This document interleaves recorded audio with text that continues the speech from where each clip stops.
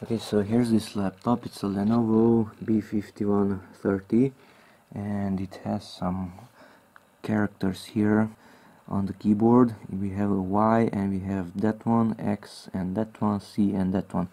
Let's see how to use the lower ones, because these have 3, 1, 2 and 3. So to use the lower characters you have to press this AltGr key. Not that one, but that one. So if I'm pressing this, this and this, now it's writing those letters, I, Y and X. Okay, and if I press the Alt key, don't touch anything, then it is writing those.